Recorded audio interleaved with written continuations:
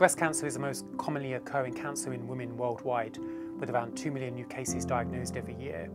The majority of these cases occur in high-income countries, but in recent decades we've seen a steady increase in the incidence of breast cancer in low to middle-income countries.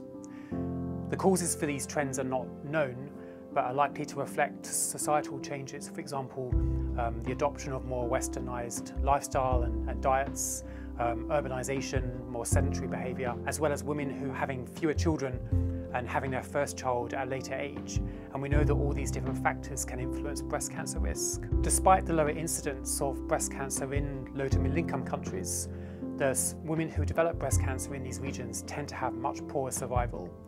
We don't fully understand the causes of this. It's likely to reflect access to healthcare in some countries, but there could be other factors which could also influence survival in these regions. Much of the research which has been conducted to date has been focused on women in high-income countries, and there's been a lack of research on the causes of breast cancer in low to middle-income countries.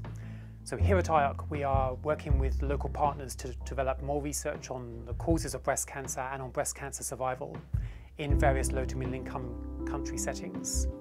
So for example, with my colleague Dr. Sabina Rinaldi, we are working with colleagues in South Africa and in Morocco to develop case control studies on breast cancer.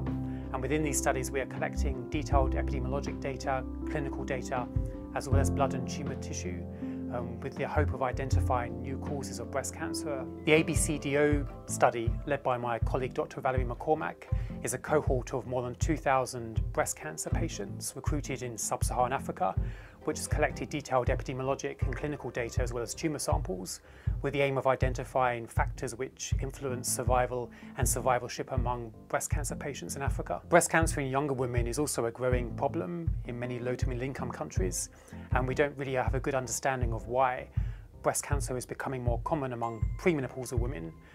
One of the studies we're conducting is the PRECAMA study, which is being conducted across 5 Latin American countries, which has recruited 1,500 breast cancer patients and 1,500 controls, with the aim of identifying causes of premenopausal breast cancer in this region and then following up the patients for survival.